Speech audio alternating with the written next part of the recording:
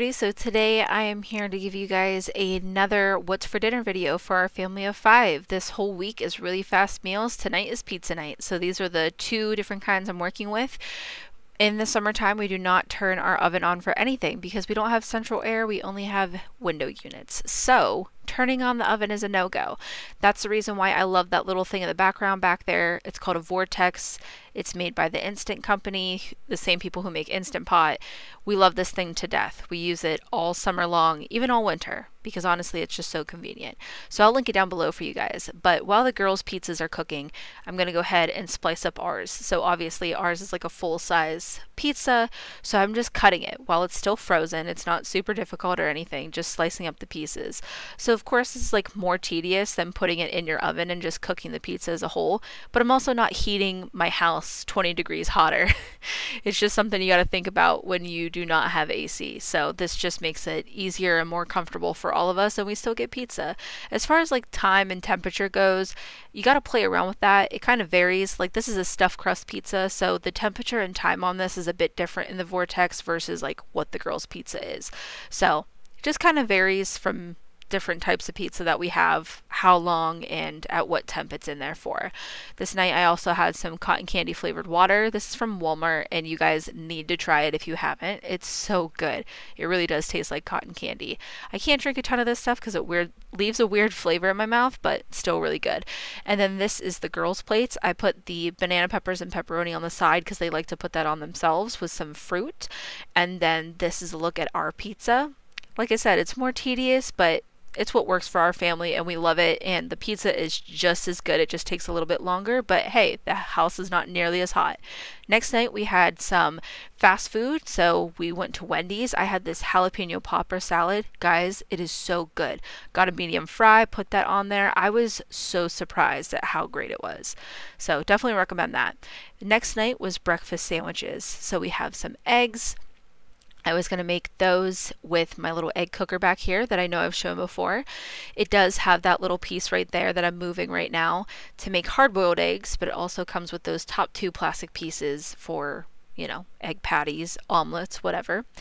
And that's what I was going to use. Didn't go super well. I'll get to that here in a second. Our bacon, and we actually make our bacon in the Vortex as well. It's our favorite way to make it. It's really great. And then some cheese slices, sriracha for mom and dad, and put all of that stuff on English muffins. So I didn't get a ton of footage with this dinner because it went downhill relatively quickly. The whole egg situation just didn't work out how I had it pictured in my head. I did spray that little plastic piece with some oil like the instructions said. I seasoned the eggs with cumin, some onion powder, paprika, garlic powder, and chili powder. It's really clumpy at first, but it mixes in, especially when it warms up. You can mix it again and it works really well.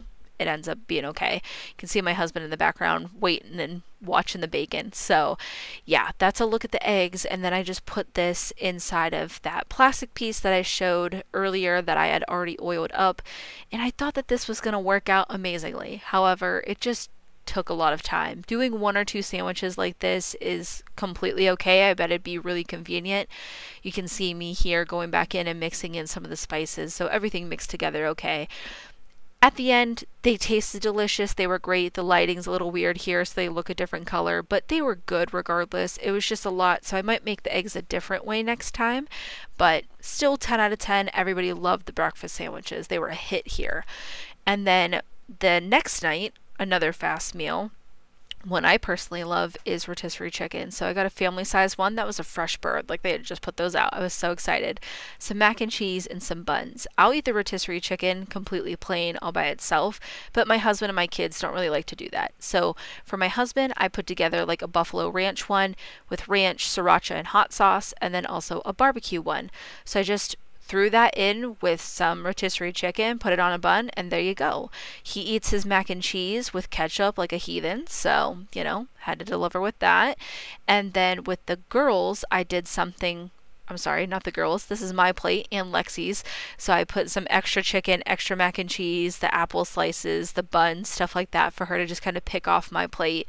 It works really well on these fast and crazy nights. And then with the girls, I just put plain rotisserie chicken with the macaroni and cheese and fruit on the side. winner every time. So this night we're going to have some pasta. I have some broccoli I need to use up. This is what I call lazy ziti. So I know you've heard of baked ziti, but have you heard of a lazier version? So you're just going to need some ziti, marinara sauce, Alfredo sauce, and if you have not tried these rolls, you need to. They're in the frozen section. Buy the garlic bread. Delicious. So with the ziti, you make the noodles, and then you throw in the marinara and the Alfredo. You just want less Alfredo than marinara, and it's delicious. We've tried baked ziti. My husband and I love it. The kids hate the melted cheese on top. I couldn't tell you why, because they like cheese. They even want me to add cheese to it, but you know, this is how I make it. Anyways, here's the rolls. Here are the veggies. I'm going to put in the description how I made both of these. I made both the rolls and the veggies in the Vortex as well. I just didn't take a long enough clip for me to explain it here, so I'll describe it down below. But this dinner is really fast, really easy. Just everyone really enjoys it, so I definitely recommend this too. And this night we had Indian food. So this is what Mark gets. He gets kind of like a sampler platter every time. It's the same one, but he likes all the different food he gets with it. So I'll put on the screen what comes with that. And then for myself, I get the chicken korma with garlic naan. So it comes in that huge container you can see over to the side right here. But I just put some on my rice to show you guys what it actually looks like. Oh, so delicious, guys. Can't say enough good things. And then we also got Starbucks that night. So my Starbucks order is a venti iced chai latte with oat milk and brown sugar syrup. That's what I get. Try it. My husband says it smells like Christmas in a cup, and I love it. The next night is French toast and bacon. This is totally my husband's deal. The bacon that we like again. This is the bread that he prefers to use. Farmhouse, Pepperidge Farmhouse, Hearty White.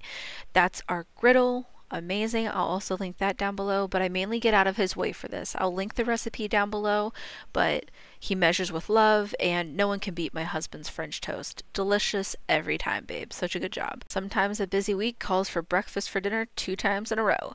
So the next night is leftover night. That's something I feel like I don't see a lot in any kind of what's for dinner videos.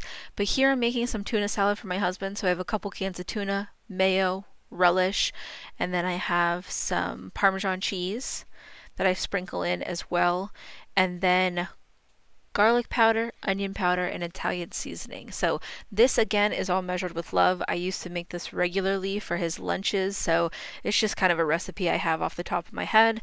I gave him some of these Southwest Ranch poppables, and that was his dinner for the evening. The kids had mac and cheese, I believe.